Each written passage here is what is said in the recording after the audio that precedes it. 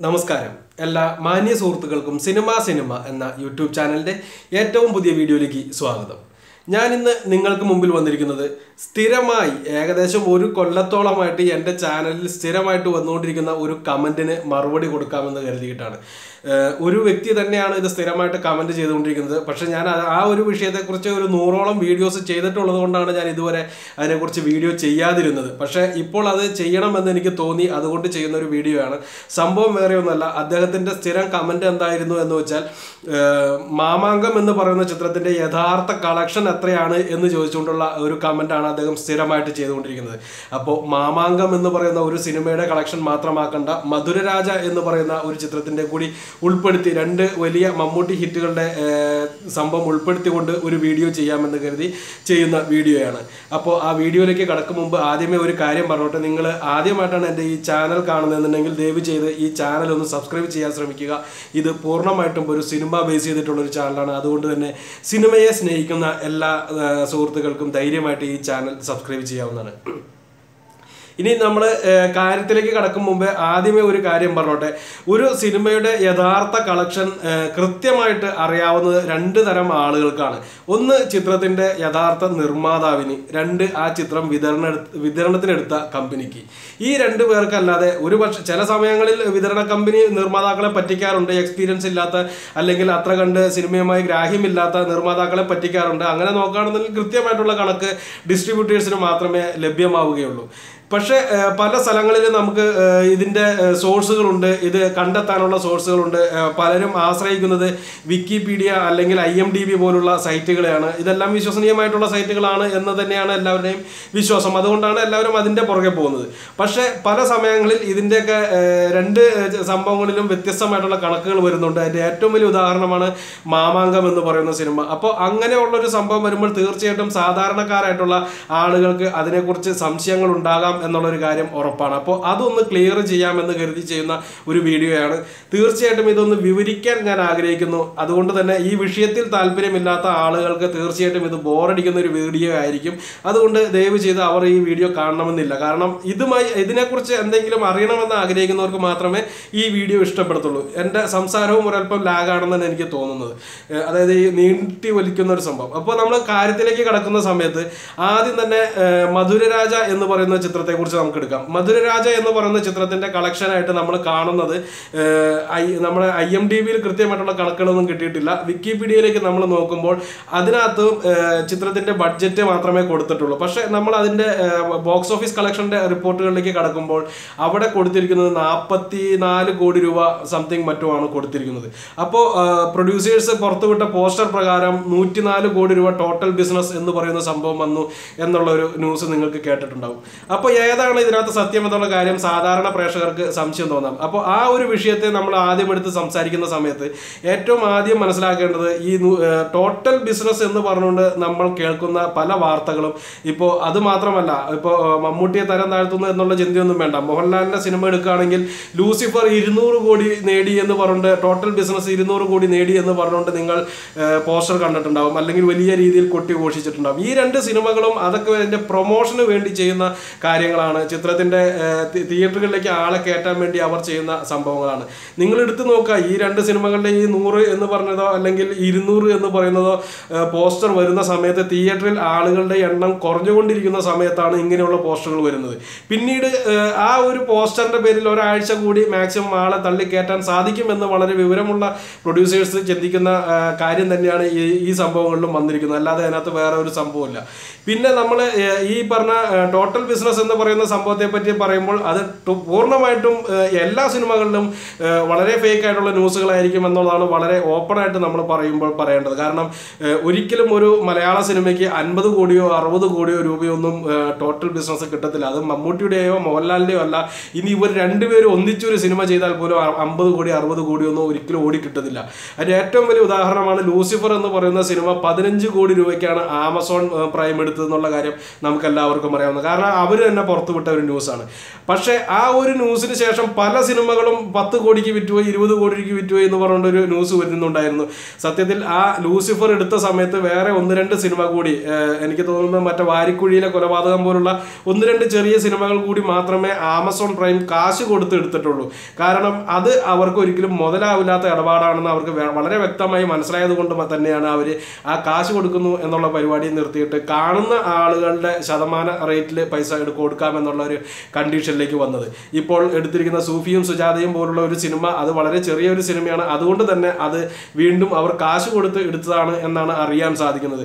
അതിക്ക് മുമ്പ് എടുത്ത സിനിമകളെല്ലാം ഈ കാണുന്ന വ്യൂവേഴ്സിന്റെ അനുസരിച്ചിട്ട് കാശ് കൊടുക്കാമെന്നുള്ള രീതിയിലാണ്. കാരണം ഒരിക്കലും അത്രയും പൈസയൊന്നും ഈ ഓൺലൈൻ പ്ലാറ്റ്ഫോമുകളിലൂടെയോ മറ്റുള്ള മേഖലകളിലൂടെയോ മലയാള സിനിമയ്ക്ക് പിരിഞ്ഞു കിട്ടില്ല എന്നുള്ള കാര്യം ഉറപ്പാണ്. കേരളം മാത്രമാണ് ഇതിന്റെ ഒരു എന്താ പറയുക ഓഡിയൻസ് ഉള്ള സംഭവം. ഇനി അതുപോലെ തന്നെയാണ് ഈ മധുരരാജയുടെ 104 കോടി രൂപ എന്ന് പറയുന്ന ടോട്ടൽ ബിസിനസ് എന്ന് പറയുന്ന കളക്ഷന്റെ കാര്യം. പിന്നെ 44 കോടി രൂപ എന്ന് പറയുന്ന സംഭവം, 44 കോടി രൂപ മാത്രമാണ് ആ ചിത്രം കിട്ടിയത് എന്നുള്ള കാര്യം ഞാൻ വിശ്വസിക്കുന്നില്ല. ഇതിനകത്ത് വിക്കിപീഡിയയിൽ അങ്ങനെ കൊടുക്കുമ്പോൾ നമ്മൾ അതിന്റെ നിങ്ങൾ ശ്രദ്ധിച്ചിട്ടുണ്ടാവും, ഇപ്പൊ 100 കോടി എന്ന് എഴുതിയിട്ടുണ്ടെങ്കിൽ അതിന്റെ മുകളിൽ ഒരു ചെറിയ ബ്രാക്കറ്റിൽ ഒരു സംഖ്യ എഴുതിയിട്ടുണ്ടാവും. 50 അല്ലെങ്കിൽ 55, 60, 70, 90 എന്നൊക്കെ പറഞ്ഞുകൊണ്ട് ഇപ്പൊ ലൂസിഫറിന്റെ ഒക്കെ എടുക്കുകയാണെന്നുണ്ടെങ്കിൽ അത് 92, 93 കിടക്കുന്നത്. മധുരരാജയുടെ എടുക്കുകയാണെങ്കിൽ പല മേഖലകളിലായിട്ട് നമ്മൾ നോക്കുമ്പോൾ 20, 25, 26 എന്നൊക്കെ പറഞ്ഞിട്ട് പല സ്ഥലങ്ങളിൽ ഇത് കൊടുക്കുന്നുണ്ട്. ഇതെന്താണെന്ന് വെച്ചിട്ടുണ്ടെങ്കിൽ അവിടെ നമ്മൾ കൊടുക്കുന്ന പ്രൂഫിന്റെ എണ്ണമാണ് ആ കൊടുത്തിരിക്കുന്നത്. അതിനകത്ത് നമ്മൾ ടച്ച് ചെയ്ത് കഴിഞ്ഞാൽ നമുക്ക് കൃത്യമായിട്ട് അറിയാൻ പറ്റും എവിടെ നിന്നൊക്കെ എങ്ങനെയൊക്കെ കാശ് വന്നിട്ടുണ്ട്, ഏതൊക്കെ രീതിയിലൂടെയാണെന്ന് നമുക്ക് വളരെ വ്യക്തമായിട്ട് മനസ്സിലാക്കാൻ സാധിക്കും. അതെല്ലാം 100% വിശ്വസനീയമാണ് എന്നുള്ള കാര്യം ഞാൻ പറയുന്നില്ല. കാരണം അതെല്ലാം പല സൈറ്റുകളിലൂടെ, പല ട്രാക്കർമാരുടെ സൈറ്റുകളിലൂടെ പുറത്തു വരുന്ന സംഭവങ്ങളാണ്. ആ ട്രാക്കർമാരെയൊക്കെ ലോകം മൊത്തം വിശ്വസിക്കുന്ന ആൾക്കാരാണ് എന്നുള്ളൊരു കാര്യം കൂടി നമ്മൾ ചിന്തിക്കേണ്ടതുണ്ട്. അപ്പോൾ നമ്മൾ ഒരു പോസ്റ്ററിന് വേണ്ടി 104 കോടി രൂപ അടിച്ചു കഴിഞ്ഞ് പോസ്റ്റർ ഇറക്കി കഴിഞ്ഞു എന്ന് കരുതി അത് വിക്കിപീഡിയയിൽ കൊടുത്തിട്ടുണ്ടെങ്കിൽ അത് അവിടെ ഏക്കൂല. കാരണം 2 ദിവസത്തേക്ക് അവിടെ കിടക്കും. മധുരരാജ ഉൾപ്പെടെ 2-3 ദിവസം, 2-3 മാസത്തോളം മധുരരാജയുടെ കളക്ഷൻ വിക്കിപീഡിയയിൽ കിടന്നത് 100 കോടി പ്ലസ് ആണ് കിടന്നത്. പക്ഷെ പിന്നീട് അതിൻ്റെ ഒരു അവരുടെ ഒരു ഇതുണ്ടാവും, എന്താ പറയുക, അതിൻ്റെ ഒരു ചെക്കിങ്ങിൻ്റെ ടൈം വരുന്ന സമയത്ത് അവിടെ പ്രൂഫ് കൃത്യമായിട്ട് കിട്ടിയില്ല എന്നുണ്ടെങ്കിൽ അത് കട്ട് ചെയ്ത് പോകും. പിന്നീട് ഏതാണോ യഥാർത്ഥ പ്രൂഫിൽ കിടക്കുന്നത് അത് അവിടെ പ്രത്യക്ഷപ്പെടും. അത്ര തന്നെ ഉള്ളൂ ഈ 44 കോടി രൂപ എന്ന് പറയുന്നത്. എൻ്റെ ഒരു ഇത് അനുസരിച്ചിട്ട് ഞാൻ ആ സമയത്ത് അതിൻ്റെ കാര്യങ്ങളെല്ലാം കൃത്യമായിട്ട് ഫോളോ ചെയ്യുന്നുണ്ടായിരുന്നു. ആ സമയത്ത് എനിക്ക് എൻ്റെ ഒരു അറിവ് വെച്ചിട്ട് മധുരരാജ എന്ന് പറയുന്ന സിനിമ ഏകദേശം 60-65 കോടി രൂപയോളം തിയേറ്ററിൽ നിന്ന് മാത്രമായിട്ട് കളക്ഷൻ കിട്ടിയിട്ടുണ്ടെന്നാണ് അറിയാൻ സാധിക്കുന്നത്. ബാക്കി ഒരിക്കലും ഈ പറഞ്ഞ 104ലേക്ക് ആ ചിത്രം എത്തുമെന്ന് എനിക്ക് തോന്നുന്നില്ല. ഈ പറഞ്ഞ മാതിരി ഒരു റൗണ്ട് ചെയ്ത് 100 കടത്താൻ വേണ്ടിയുള്ള ഒരു സംഭവം അത് നമുക്ക് പരസ്യത്തിന് വേണ്ടി ചെയ്യുന്നതായിട്ട് നമുക്ക് വേണമെങ്കിൽ കണക്കുകൂട്ടാം. എന്ത് തന്നെയാലും 60-65 കോടി രൂപയോളം തന്നെ മധുരരാജ എന്ന് പറയുന്ന ചിത്രത്തിന് കിട്ടിയിട്ടുണ്ട്. ഇനി നമ്മൾ മാമാങ്കത്തിലേക്ക് കിടക്കുകയാണെന്നുണ്ടെങ്കിൽ ഏറ്റവും കൂടുതൽ കൺഫ്യൂഷൻ വരുന്ന സംഭവം അതാണ്. IMDbയിൽ അത് വലിയൊരു കോമഡിയാണ്.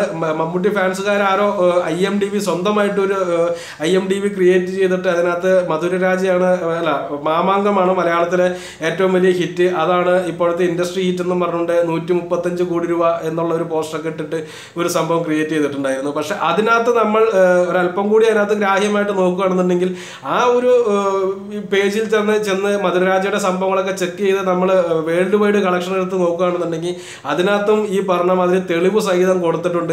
$834 ലക്ഷം മാത്രമാണ് ചിത്രം ഇന്ത്യക്ക് പുറത്ത്, അതായത് വേൾഡിൽ കളക്ഷൻ നേടിയത്. $834 ലക്ഷം എന്ന് പറയുന്നത് 834 ലക്ഷമല്ല, $8,34,000 മാത്രമാണ് ഇന്ത്യക്ക് പുറത്തു നിന്ന് ചിത്രം കളക്ഷൻ നേടിയതെന്ന് പറയുമ്പോൾ അത് ഏകദേശം നമ്മൾ ഒരു മനക്കണക്ക് കൂട്ടുകയാണെന്നുണ്ടെങ്കിൽ ഏകദേശം ഒരു 6 കോടി രൂപ 7 കോടി രൂപ മാത്രമാണ് ചിത്രത്തിന് വേൾഡ് വൈഡ് ആയിട്ട് ഇന്ത്യക്ക് പുറത്തു നിന്ന് കിട്ടിയിട്ടുള്ള കണക്ക് എന്നാണ് അറിയാൻ സാധിക്കുന്നത്. ഇനി ഇന്ത്യയിൽ നിന്നുള്ള കണക്കുകൾ നോക്കുകയാണെന്നുണ്ടെങ്കിൽ നിങ്ങൾക്ക് ഏത് സൈറ്റിൽ ചെന്ന് നോക്കിയാലും ഏകദേശം 32 കോടിക്കും 35 കോടിക്കും ഇടയിലാണ് ചിത്രം കളക്ഷൻ നേടിയത്. ഇന്ത്യയിൽ നിന്ന് എനിക്കതിൻ്റെ കൃത്യമായിട്ടുള്ള ഡീറ്റെയിൽസ് A to Z കിട്ടിക്കൊണ്ടിരുന്നതാണ്. ആ സമയത്ത് ഞാൻ ഓരോ വീഡിയോയിലും കൃത്യമായിട്ട് ഓരോ ദിവസത്തെയും കണക്കുകൾ കൃത്യമായിട്ട് അതിൻ്റെ ആ സമയത്ത് ആ മാമാങ്കം ഇറങ്ങിയ സമയത്ത് കൊടുത്തുകൊണ്ടിരുന്നതാണ്. നിങ്ങൾക്ക് ഇപ്പോഴും എൻ്റെ ചാനലിൽ കിടക്കുന്നത് ധൈര്യമായിട്ട് ചെന്ന് നോക്കാവുന്നതാണ്. ആ സിനിമ ഇന്ത്യക്ക് അകത്ത് നിന്ന് ഏകദേശം ഈ പറഞ്ഞ 30-35 കോടി രൂപ മാത്രമേ നേടിയിട്ടുള്ളൂ. പക്ഷേ ഇന്ത്യക്ക് പുറത്ത് നിന്ന് അത്രയല്ല നേടിയിരിക്കുന്നത്. എൻ്റെ ഒരു അനുമാനം ശരിയാണെന്നുണ്ടെങ്കിൽ ഏകദേശം 70 കോടിയോളം രൂപ ആ ചിത്രം വേൾഡ് വൈഡ് ആയിട്ട് കളക്ഷൻ നേടിയിട്ടുണ്ട്. പിന്നെ ഈ വിക്കിപീഡിയയിൽ IMDbയിൽ കിടക്കുന്ന ഈ കണക്ക് എന്താണെന്ന് വെച്ചാൽ പിന്നീട് IMDbയിൽ അത് കണക്കുകൾ ഇടുന്ന ആളുകൾ അത് ഫോളോ ചെയ്തിട്ടുണ്ടാവില്ല. പിന്നെ ഈ 135 കോടി രൂപ എന്ന് പറഞ്ഞുകൊണ്ട് ഫേക്ക് ID ഉണ്ടാക്കിയ ആള് പോലും അതിനെക്കുറിച്ച് കൂടുതലായിട്ട് ബോധർ ചെയ്തിട്ടുണ്ടാവില്ല. അയാളുടെ ലക്ഷ്യം ആ ഒരു 135 കോടി രൂപ എന്ന് പറയുന്ന ആ ഒരു പരസ്യം എവിടെയെങ്കിലും പ്രതിഷ്ഠിക്കുക എന്നുള്ളൊരു സംഭവം മാത്രമാണ്. പക്ഷേ IMDbയുടെ പുതിയ ഇതനുസരിച്ചിട്ട് ആ ചാനലിനെതിരെ കേസ് എടുത്തിട്ടുണ്ട് എന്നുള്ള ന്യൂസ് IMDbയുടെ ഒറിജിനൽ സൈറ്റിൽ നമുക്ക് ലഭ്യമാവുന്നതാണ്. അപ്പോൾ തന്നെ നിങ്ങൾക്കറിയാം അത് ഫേക്ക് ന്യൂസ് ആയിരുന്നു, ഫേക്ക് ആയിട്ടുള്ള ഐഡിയ ആയിരുന്നു എന്നുള്ള കാര്യം. എന്ത് തന്നെയാലും ഇങ്ങനെയാണ് ഓരോ സംഭവങ്ങൾ കിടക്കുന്നത്, ഓരോ സിനിമകളുടെയും കളക്ഷൻസ് കാര്യങ്ങൾ കിടക്കുന്നത്. എൻ്റെ ഒരു അനുമാനം ശരിയാണെന്നുണ്ടെങ്കിൽ ഈ 2 സിനിമകൾക്കും ഏകദേശം തുല്യമായിട്ടുള്ള ഒരു കണക്ക് തന്നെയാണ്. ഒരു 60-നും 70-നും ഇടയിലുള്ള ഒരു സംഖ്യ തന്നെയാണ് ഈ 2 സിനിമകൾക്കും തിയേറ്റർ ഷെയർ ആയിട്ട് തിയേറ്റർ കളക്ഷൻ ആയിട്ട് കിട്ടിയിരിക്കുന്നത്. ഷെയർ അല്ല, തിയേറ്റർ കളക്ഷൻ ആയിട്ട് കിട്ടിയിരിക്കുന്നത്. അതിനകത്ത് തന്നെ മാമാങ്കം എന്ന് പറയുന്ന സിനിമ കേരളത്തിൽ കിട്ടിയതിൻ്റെ അത്രയും തന്നെ തുക പുറത്തുനിന്ന് കിട്ടിയപ്പോൾ അത് നിരവധി വിദേശ രാജ്യങ്ങളിൽ റിലീസ് ചെയ്തതുകൊണ്ടാണ് അത്രയും കിട്ടിയത്. എന്നാൽ മധുരരാജയെ സംബന്ധിച്ച് മമ്മൂട്ടിയുടെ ഗൾഫിൽ ഏറ്റവും കൂടുതൽ കളക്ഷൻ കിട്ടിയ സിനിമ എന്നുള്ള റെക്കോർഡ് ഇപ്പോഴും നിൽക്കുന്നത് മധുരരാജയ്ക്ക് തന്നെയാണ്. മധുരരാജ ഗൾഫിൽ നിന്ന് ഏകദേശം 12.5 കോടി രൂപയോളം നേടിയിട്ടുണ്ട്. അത് ദുബായിൽ നിന്ന് മാത്രമാണ് അതിനകത്ത് ഏകദേശം 11 കോടി രൂപയോളം വന്നിരിക്കുന്നത് എന്നുള്ളൊരു കാര്യം കൂടി മനസ്സിലാക്കുക. അപ്പോൾ ഈ ഒരു കണക്ക് നോക്കുമ്പോൾ മധുരരാജ കേരളത്തിൽ നല്ല രീതിയിലുള്ള കളക്ഷൻ നേടിയപ്പോൾ ഔട്ട് ഓഫ് ഇന്ത്യയിൽ അത്ര കണ്ട് GCC ഒഴിച്ച് ബാക്കിയുള്ള രാജ്യങ്ങളിൽ അത്ര കണ്ടുള്ള ഒരു പെർഫോമൻസ് കാഴ്ചവെച്ചില്ല. എന്നാൽ മാമാങ്കം കേരളത്തിൽ അല്പം ഡൗൺ ആയി, അല്ലെങ്കിൽ ഇന്ത്യയിൽ ഒരു ശരാശരി കളക്ഷൻ മാത്രമാണ് ആ ചിത്രത്തിന്റെ ബഡ്ജറ്റ് വെച്ച് നേടിയിട്ടുള്ളൂ എന്നുണ്ടെങ്കിൽ വിദേശ രാജ്യങ്ങളിൽ നല്ല രീതിയിലുള്ള കളക്ഷൻ ആ ചിത്രത്തിന് കിട്ടുകയും ചെയ്തു.